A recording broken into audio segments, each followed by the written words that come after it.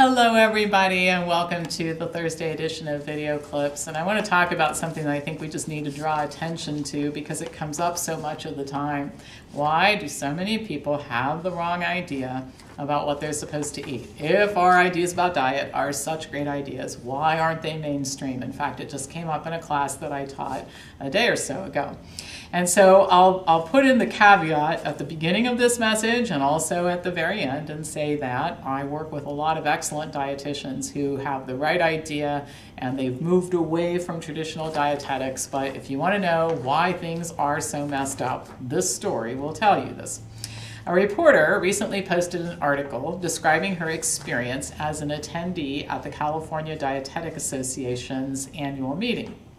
The event was largely sponsored by food companies like McDonald's, and the reporter, Kara Butler, talked about how she walked around the convention floor and she saw Hershey's passing out chocolates and flavored milk samples, and there were all kinds of giveaways. For example, Butter Buds gave out fake butter crystals, and there was a pamphlet on how to lose weight while eating steak from the California Beef Council, microwave brownies from Amy's Naturals, and a buffet that included foods from Sizzler and Boston Marathon and all kinds of chains.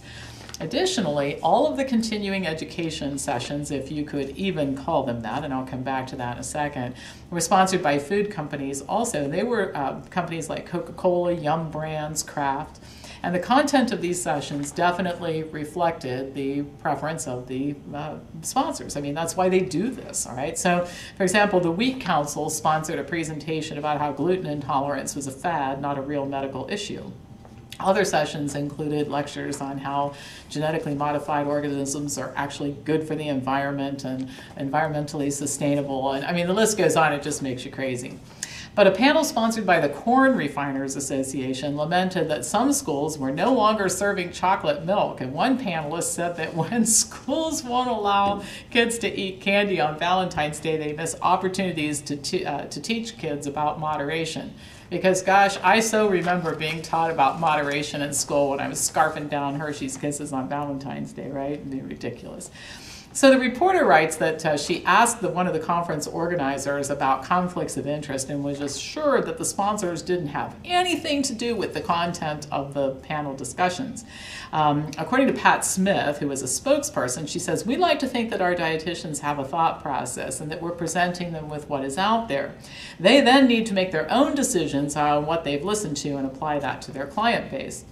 When she was asked about how one can make an intelligent decision when only hearing one point of view, Smith told the reporter that she didn't know that the panel on corn syrup was comprised of only representatives from industry, but she did confirm that it was paid for by the corn refiners. So, I mean, why don't they know this, and why isn't their attention paid to this? If the real purpose of this meeting is to educate dietitians, you'd think somebody would be controlling this and taking a look at the programming.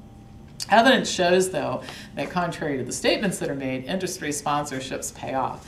Now, you might remember a while ago, the mayor of New York was trying to limit the size of sodas that could be sold in New York, and I was against that idea because I just don't like government interference. But when the supersized soft drink ban was proposed, the Academy of Nutrition and Dietetics was right there against it. And of course, one of the reasons is they're sponsored by groups like Coke and Pepsi and that sort of thing. Butler, the reporter, says that she initially was denied press credentials for the conference. She was told that the California Dietetic Association has its own journalists cover the event. Boy, that's a great idea.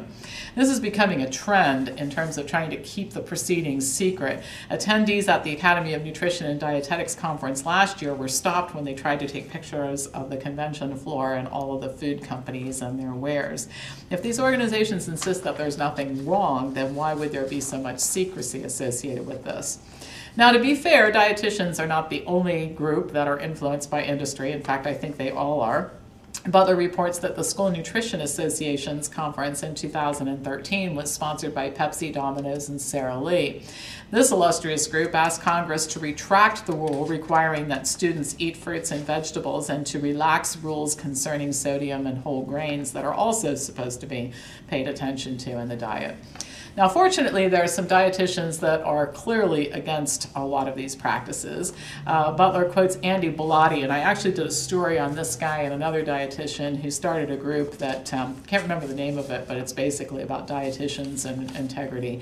And he stated to the reporter, Butler, his surprise and shock when he found out, quote, "I could get continuing education credits for literally sitting in a room and listening to Frito-Lay tell me that Sun Chips are a good way to meet my fiber needs. I thought, no wonder Americans are overweight and diabetic. The gatekeepers for our information about food are getting their information from junk food companies."